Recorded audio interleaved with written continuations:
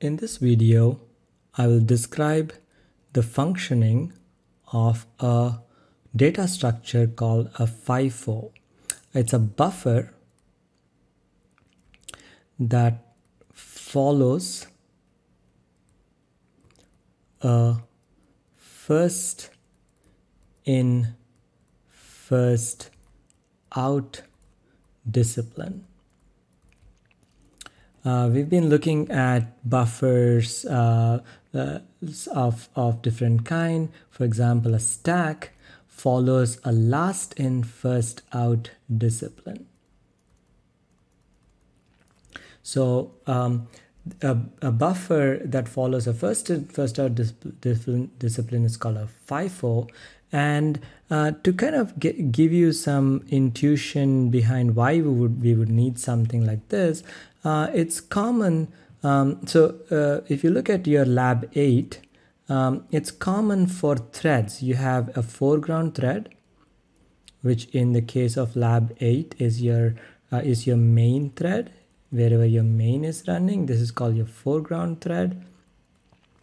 And we have a background thread. In the case of lab 8 again, that is your sysdig handler.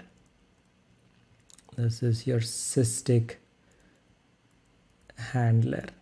So what we've done in lab 8 is we used a way for these two to communicate. That is the background thread. We can think of the background thread as a producer. Oops. We can think of the background thread as a producer which produces items. In our case, it just writes it, producer that produces and writes an item.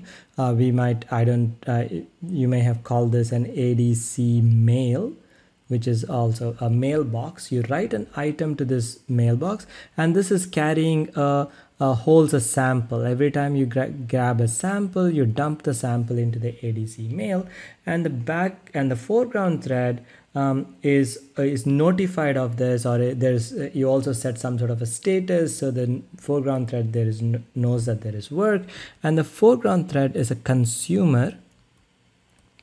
And the consumer consumes this item. It consumes it and then processes it. The processing it does for us, in our case, is to display it.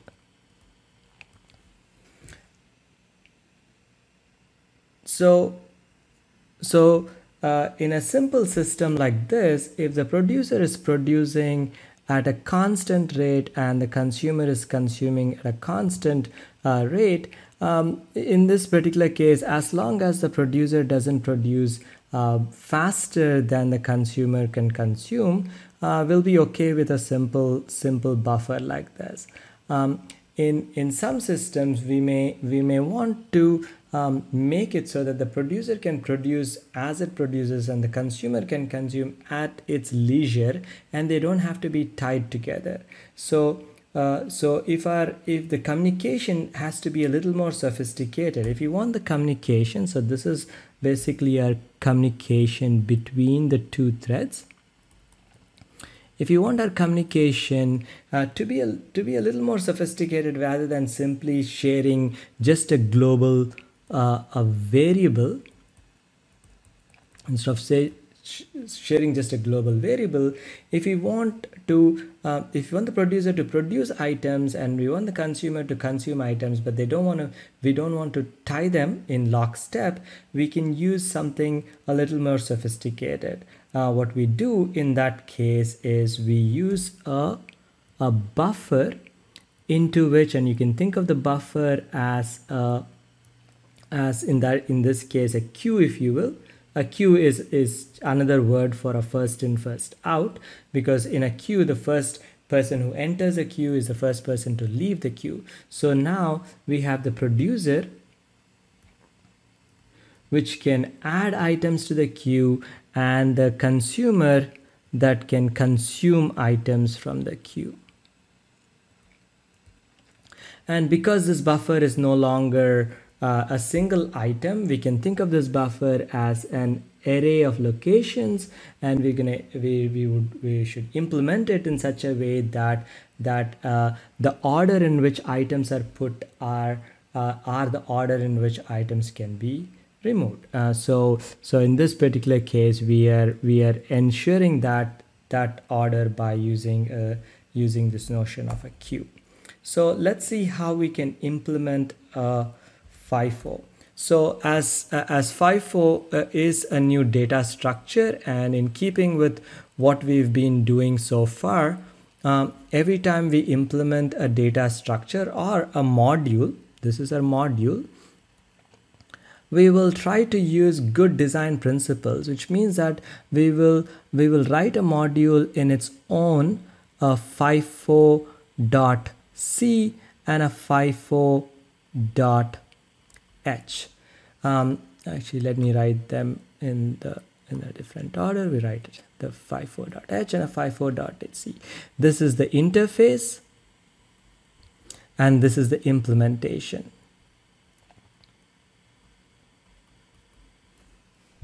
And we'll keep our interface very simple. We will allow a user who wants to use a buffer to either initialize. So one of the routines we export is a FIFO init, which for us doesn't take anything, doesn't return anything. For now, we will keep it simple. And this is called to initialize, a one-time initialization of a data structure. We will have a second routine, a FIFO put, if you will. Put, which adds to the queue. You can think of this as an enqueue operation. And for now, we will assume that we are going to just enqueue characters. The items we enqueue can be any sophisticated structures, but for now, to keep it simple, we'll just say that we're going to enqueue characters. So it enqueues a character as an item, and it also returns a result, which is a return result, which tells us whether the put was successful or not. We'll talk about that in just a second. Similarly, we will have a FIFO get, and this one will take a let's actually give it a name just to be simple. So we get the data to be added, item to be added, and here we're gonna have a character. We will pass a pointer to a data pointer, so that the data structure can populate the pointer that we passed can populate that item, that to which it's pointing, with the value that you extracted from the FIFO, and return it. We can still return a uint8_t, which is our return value. So this return value in both cases is either a 0 or a 1. 0 or a 1. 0 for us is a failure, and 1 is a success. Clearly, the reason why enqueue and this, I can call this dequeue, the reason why enqueue would fail, the failure here simply means that the buffer is full,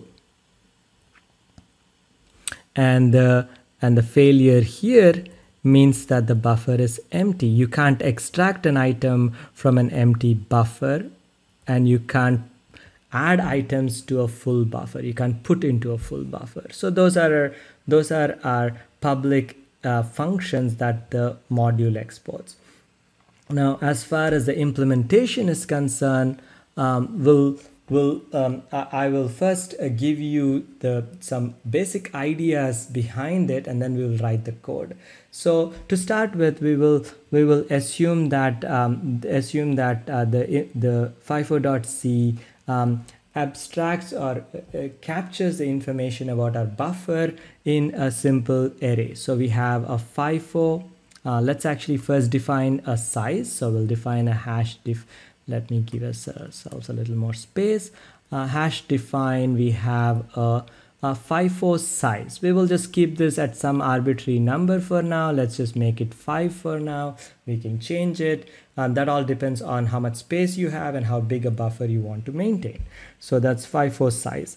We will define a an actual array of items. So for now our items are characters, so this is my FIFO itself, and this is going to be of FIFO size, which in this case is an array of 5 elements. We will make this static, and the idea being that we want to keep this isolated to this file, so that a programmer who's accessing this data structure cannot either maliciously or unintentionally compromise the contents of our buffer. We will also define another two variables. We will see what these are in just a second. Two variables that keep track of our operations, the dynamic state of our data structure. These are going to be our get I. Actually, let me start with put I, and another static variable which is going to be my uint 8 underscore t, get I. And let's make a couple of notes about this. Put I will be the index, for now, index of the next location where where the next item, index where, let's just say index where the next item will be placed.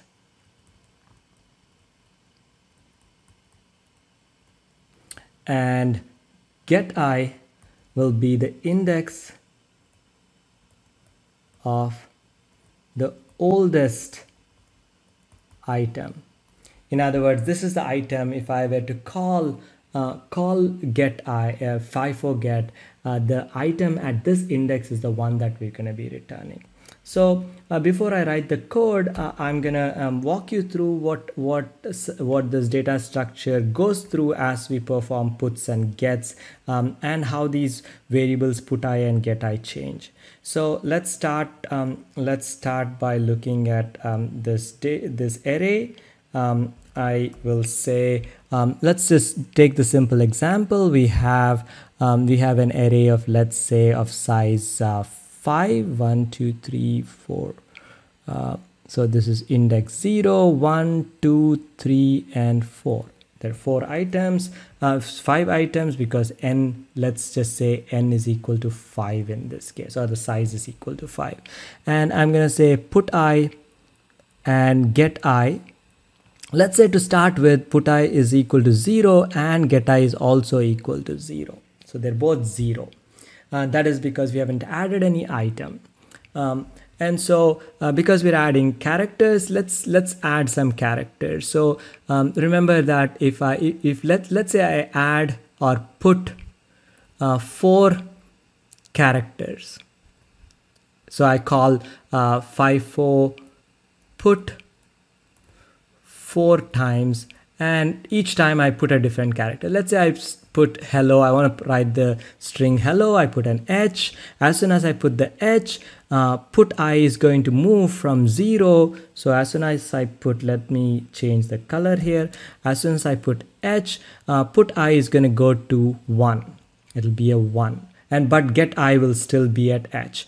If I put another item, let's say I put E, then put I will go to 2, because that's the next location I'm going to be writing to, and get I will still be at 0. Let's add another item. Let's say I added, I'm going to just alternate these colors. So if I add, let's say L now, then as soon as I add an L, this one will go there, and put get I is still there. If I add another L, for a hello, so if I add another L at this point, what will happen is our get I, put I will be at, so I'm just going to move that here. So put I will be here, and get I will be at this point get I will be still at 0. So we have added 4 items to the list. Now I just want to walk you through a couple of observations. Our first observation is that here's some observations. Our first observation is that when we have an empty buffer, and I'm gonna make this assertion and I'm gonna show you why this assertion holds. Empty buffer indicator. How do I indicate? What is an indication of an empty buffer? We know when we started, put I equals get I. And that is an indication of an empty buffer. Does this hold always? So let's walk through and see if that holds always. So I'm gonna just assume for now that I added 4 items and I'm gonna remove 4 items. So let's just go ahead and remove 4 items. So if I consume 4 items, so in other words, after putting these 4 items, now I'm gonna consume 4 items, or I'm gonna call FIFO get 4 times. If I were to call FIFO get 4 times, I'm not going to draw the picture right now, but the buffer is going to look like this. The HELL are there, but they've been consumed, so I don't really care what they are, because as we will see, consumptions doesn't mean that you remove it, you return it to the user, but they may not, it doesn't matter what they are. So they might be HELL still, but it doesn't matter.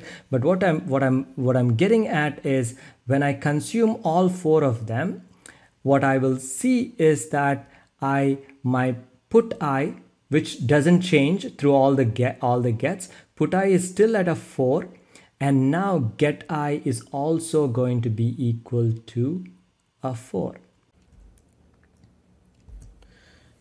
In other words, the second observation we're making is that putting an element into the buffer results in put I index being incremented by 1.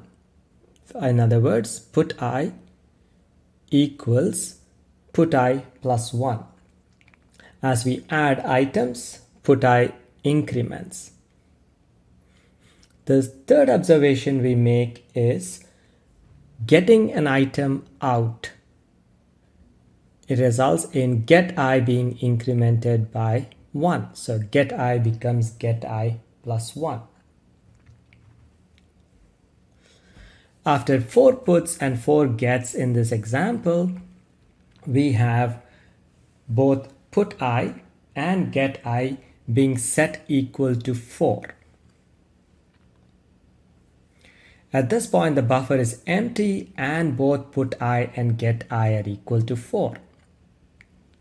So it meets our requirements that put I and get I are equal when the buffer is empty. So now let's look at our next scenario.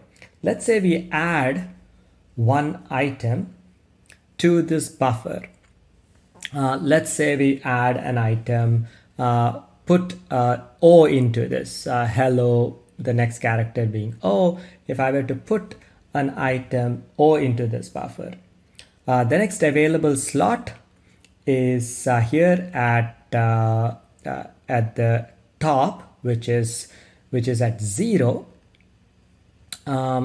So we would expect that the next item will be placed at, because we've already placed O at the bottom, the next item will be placed at 0. That is our expectation. But the way our increment of put I is being done, the update to put I is being done, if I were to increment put I simply by saying put I equals put I plus 1, I won't be moving put I to 0, I'll be moving put I to 5 as indicated here. So the fix to this is to perform a mod operation on put I after the increment, because 5, which is 4 plus 1, 5, mod 5 will be a 0, which means that the put I variable wraps around and goes to a 0. We see the same scenario play out with the get I as well. And we'll take that scenario where, let's say, I added 4 more elements. So I had my I left off at where I had an O at the bottom. The get pointer, I'm just writing it as G. The get pointer, get I, is at O, and I added 3 elements. So P, which is my put I, is at an index of 3 right now. And now when I perform when I remove this item, so get is updated, get has to be updated by the same operation where we perform a mod on it so that it can wrap around, and get is actually get I plus 1 mod n. So this wrap around is a fundamental operation, and what it really manifests, if you visualize the buffer, is to think of this buffer as a circular buffer. That is, once the index goes from 0, 1, 2, 3, 4, the next location is a 0. Let's take another scenario to understand consequences of visualizing this buffer as a circular buffer. Let's say at some point I have added items to the buffer. So I added H, I added E, I added L, I added L. Now, if I added 4 items to the buffer, we know that, and I haven't consumed anything, we know that this is where my get I is going to be. Get I is going to have a value of 0, and right now put I is going to be equal to 4 because that's where it's going to be pointing to. Now, the problem is, as you will see, is if I now add another item before consuming. So if I add another item, let's say I did a FIFO put with an O, which is my next letter that I'm adding. So if I add it, remember that get I doesn't change, but put I changes. So what does put I get? Put I, after adding it, if I were to add it, and I'm gonna put this in a different color. If I were to put this, if I were to put an O here, if I put the O here, then what's gonna happen is put I is gonna be equal to that, which is 0, because that's what we said. Put I becomes put I plus 1. So put I becomes equal to 0. Now this is where we have a conundrum, which is, we said that an empty buffer is indicated by this condition where put I is equal to get I. Now the question is the buffer full or empty? How can we tell if this is the only indicator we have, whether put I is equal to get I is the only indicator of an empty buffer? How do we distinguish between an empty buffer and a full buffer? And to accommodate for this distinction, or discerning this difference between a empty buffer and a full buffer, what we will do is we will not allow this item to be placed. In other words, even though n is equal to 5, the actual capacity of our system, the n is equal to 5, but actual capacity is not 5, it's n minus 1, which is equal to 4. So once we added 4 items, we will no longer allow. So an addition of the 5th item will not be allowed, and that should be a full buffer. And we accomplish that with our next condition, which is, our 4th observation is that a full buffer is indicated by a condition where we will do a speculative put. If put I plus 1, if I were to put, then put I plus 1 mod the FIFO size, and I'm going to just do an n here because I don't want to write FIFO size. If put I plus 1 mod n equals get I, then I know, in this particular case at least, I know that I'm in trouble, because by doing that I will have filled the buffer. So that will be my full buffer check. Full buffer is that. And a consequence of all this is that we will always, if we want a buffer of size 5, we will define the buffer to, if we want a capacity 5, we will make the actual FIFO size be 1 more than that, which is 6. If you make it 5, the capacity will be 4. So n minus 1 is actual capacity given that n is the size of our physical size of our FIFO array. So now that we understand all of these, we are ready to write our code, and the code should be pretty straightforward. So I'm not going to write the code here, but I will show you the code in Kyle. So here is my FIFO .c. This is a project that will be made available to you. So I'm gonna write my FIFO.c. I'm making this FIFO be of size 7 because I have a little a test program I wrote to test this, and it works for a FIFO of size 6. So it's just a minor change that I have to deal with.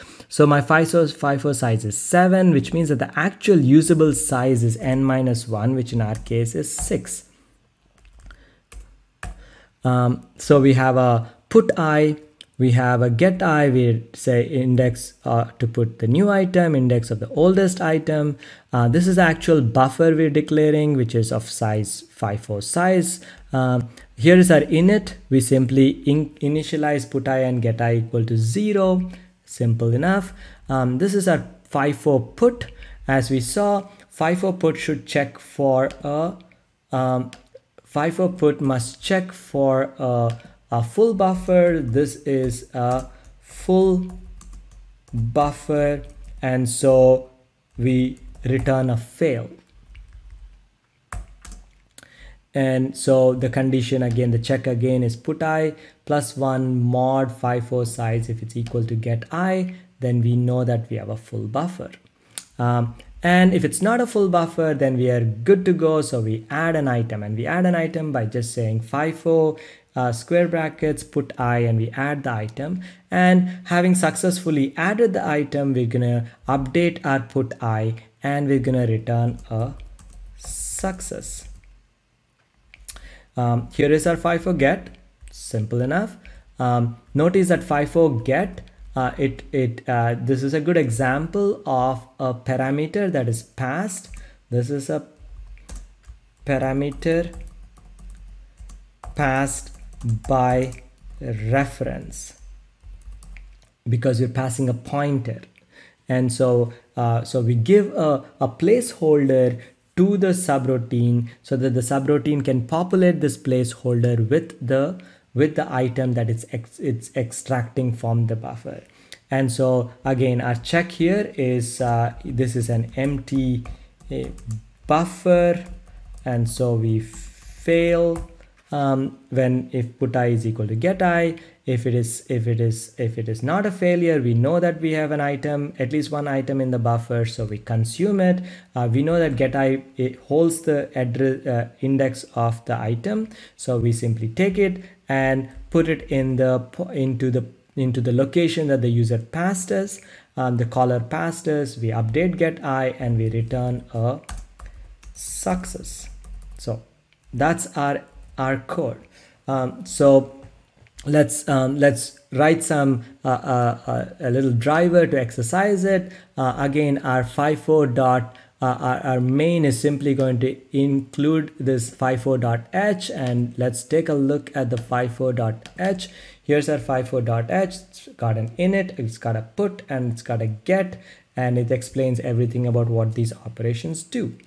Right? And these are the only things we're going to expose so that our data structure remains solid. And here's our main. We're going to call FIFO init. We're assuming that the buffer is of size 6. Really, the capacity is 6, though it has the actual physical room is 7. We will never fill it to its capacity because it helps us make that check. So here's our rest of our code. We have a loop here. We're going to add, we're going to first try and get an item from the buffer. If I try to get an item buffer, this should fail. If it fails, I'm populating this array status as I perform operations. The first time I call this, status of 0 should be a 0 because it should be a failure. Status of 1 should be a success. Success, we successfully add 6 items, and when we attempt to add the 7th item, which happens to be the 7 here, this should fail. If it fails, that status of 7 will be again a 0, and then we'll attempt to get 2 more items which would both succeed because we have a full buffer, so we can extract items, and now there is room for 2 more items, so we can put a 7 and an 8 again. And when we attempt to put a 9, because we only extracted 2 items, there's only room for 2 more, and we added 2, and this next one we add should cause a failure. And the last, then I'm making a few gets. I'm getting all of the items, and by this point the buffer is empty, so the the last extract should be a failure. So let's just run this code, and let's check what we get in our status array as we single step through it. So I'm gonna stop here. I'm gonna run this in simulation right now. So let's go through this motion, and I'm also showing something here, which is the actual data itself, the FIFO itself, but it doesn't matter. So I'm gonna run it. I hit this breakpoint, and I'm gonna watch my status array here to tell us what's happening. So the first item is a failure, so that's a 0 right there. The next is a success. The next is a success. So I have 2 is a success, 3 is a success, 4 is a success, as you see at the bottom here. And not only is it successful, I can see what the items are. Actually, I'm going to change this to ASCII so you can see the actual characters. Let me make it small so you can see it. There's the 4 items that I already added, 1, 2, 3, 4, and those were my 4 successful inserts. And then I'm going to keep going. At this point, when I attempt to make the 7th call, it should fail. So the 7th call is going to be a failure. So status of 7 should be a 0. So that's a 0, and 8 is going to be a successful, 9 is going to be successful, and then we saw that 7, these 3 are also this 9 is going to be a failure. So we got 2 1s and a 0 at the next location, which happens to be 13. 12 is a failure. 13 we haven't written yet.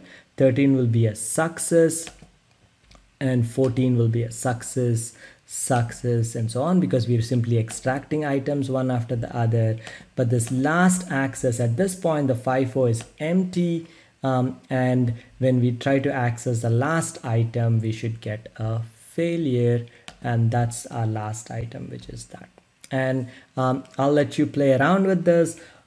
This data structure will come handy when you're working on lab 10, where you're trying to communicate a lot of information between modules, and you don't want to just use a single global variable because you want a buffer of data to be transferred between a background thread and a foreground thread.